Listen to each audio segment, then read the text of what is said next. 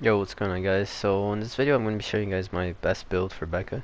I believe it's the best build for her, like out of all of them.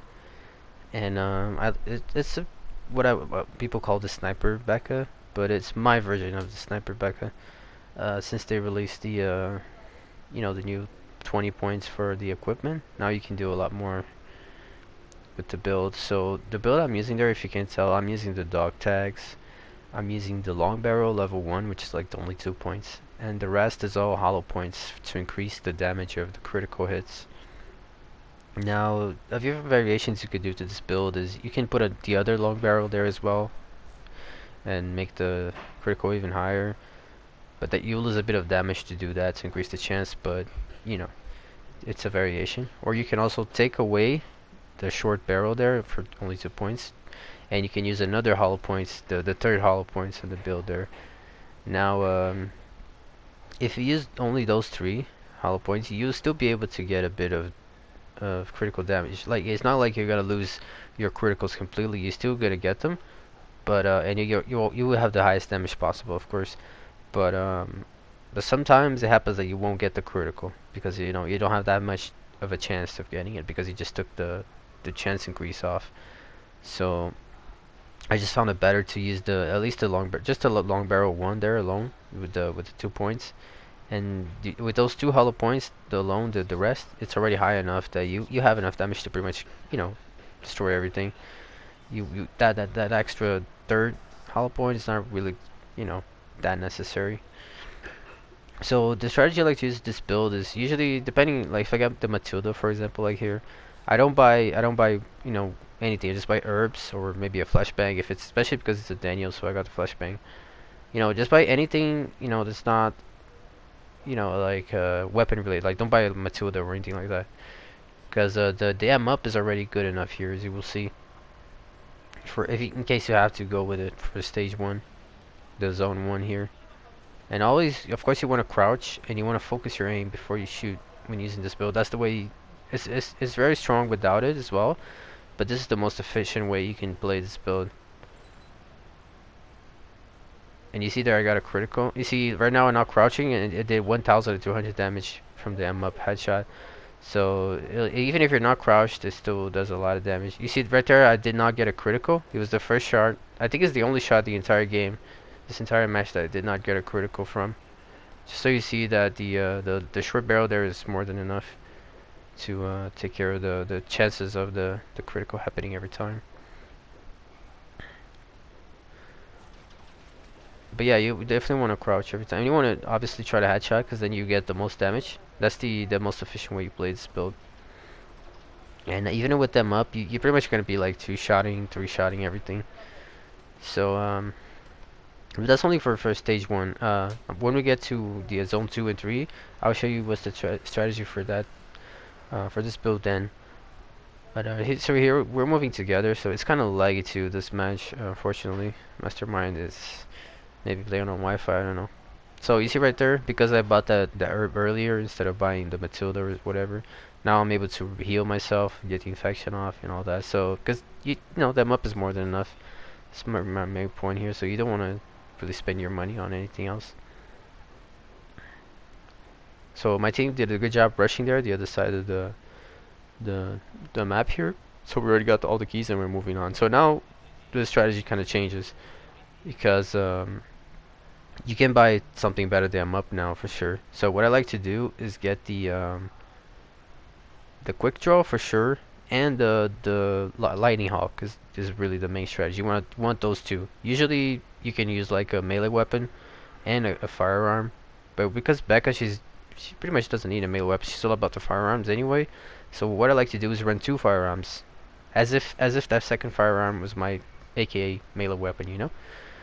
And 2 reasons for that. The first reason is that sometimes the lightning hawk is way too strong for the zombie you're trying to kill. It's like overkill. You don't need that kind of damage, and the lightning hawks waste more ammo than the quick draw will. So if it's like a crawler zombie, for example, you don't need a quick draw to kill that. Sorry, a lightning hawk to kill that with 1 shot. My quick draw alone will kill that crawler zombie with 1 shot. So what I would do then is I would use the quick draw instead of my lightning hawk to kill that weaker zombie. And when I see a stronger zombie, then I use the lightning hawk.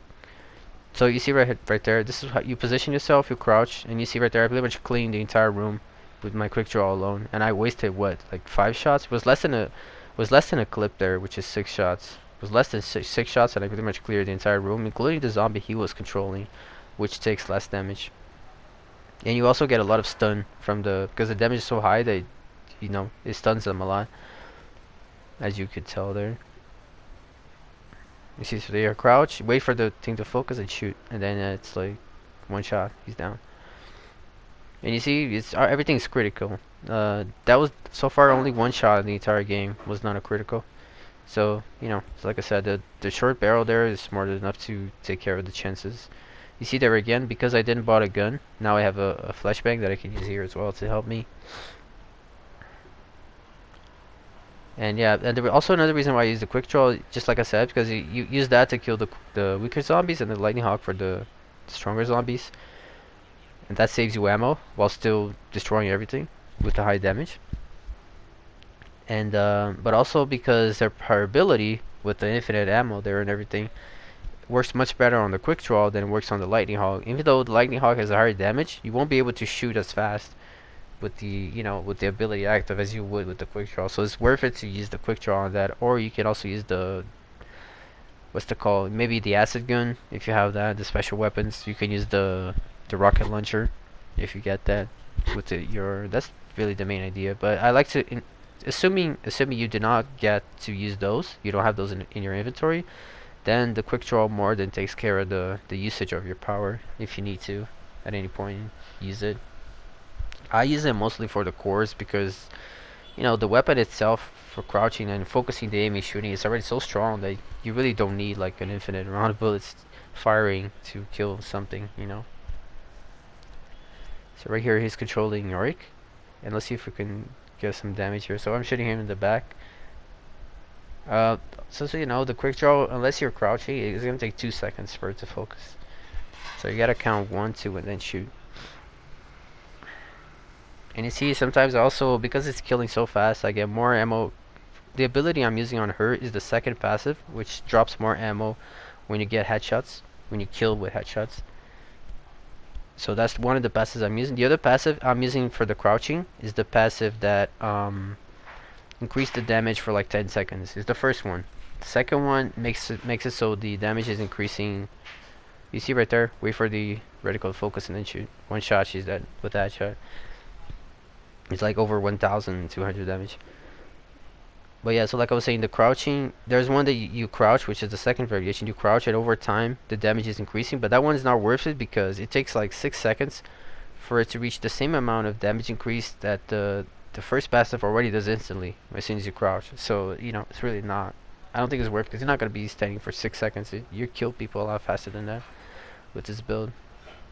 So it's worth it more to use the first passive, which you crouch and instantly you have the damage increase and critical hit increase for 10 seconds duration. And also it shows you in a bar, you will see me using it later here. You see it shows a bar on the left above your health gauge, how long those 10 seconds are in effect as the time ticks down.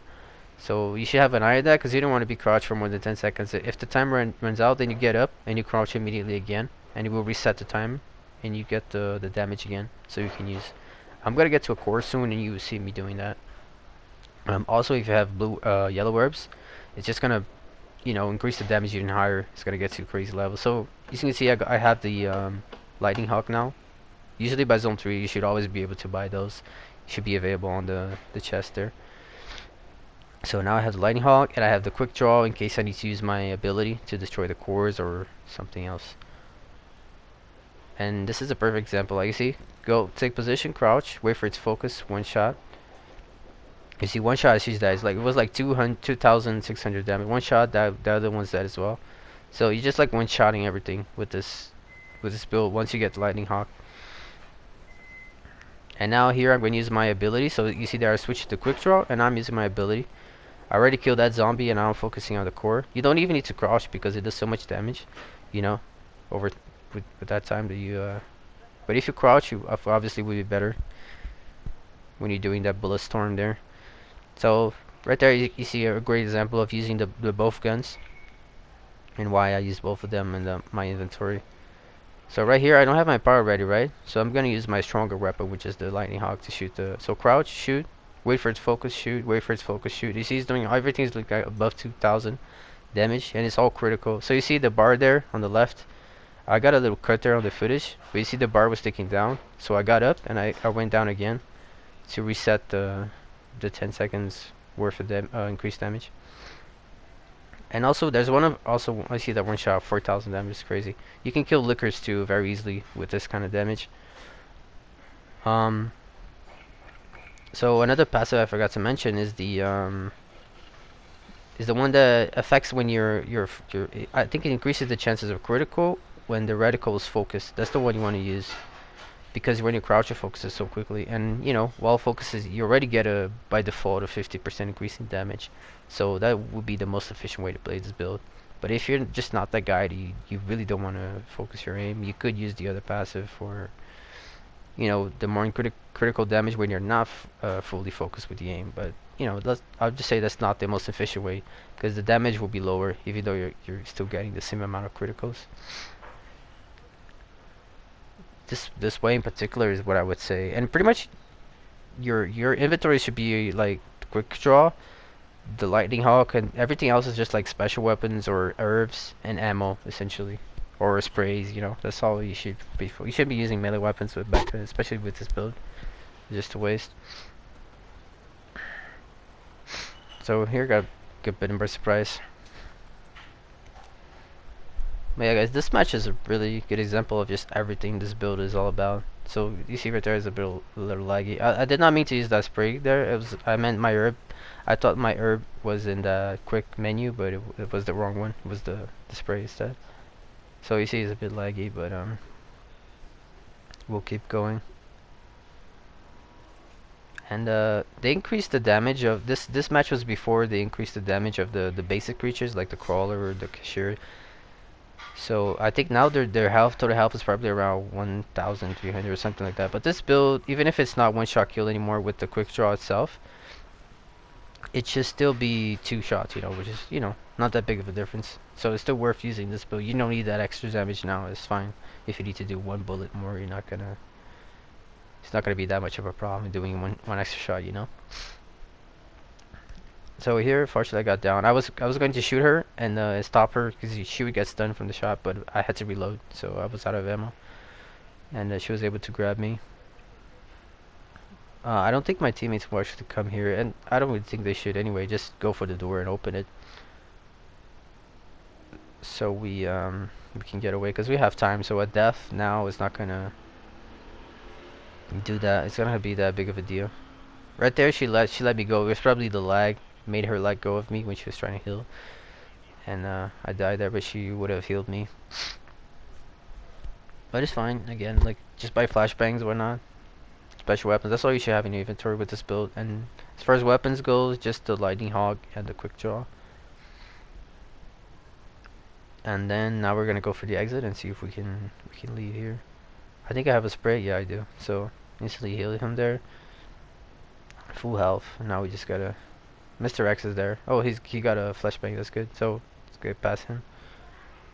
That guy is probably very angry right now. It's very frustrating when you they just ignore you like that. You just strongest weapon and you just get ignored. So yeah, guys, that's the build. That's all the points I could cover. I hope I could cover the passives. The passives for the bullet storm, which is when she's firing like that crazy, is the one that recovers faster. Rapid cooldown, I think is the name. Rapid recovery. The one that increases the critical hit chances when the reticle is fully focused. Maybe the damage as well. The crouching is the one that gives you 10 seconds instantly, not the one that builds over time. And the last passive for the ammo is when you get more ammo for headshotting, because you want to be headshotting with this weapon to be this build to be most efficient. And I just show you the playstyle there, the weapons you buy, when and why, and you know how you position yourself to crouch before you shoot, and always wait for the reticle focus. So yeah, guys, that's the build, that's the video, and I'll see you guys in the next one.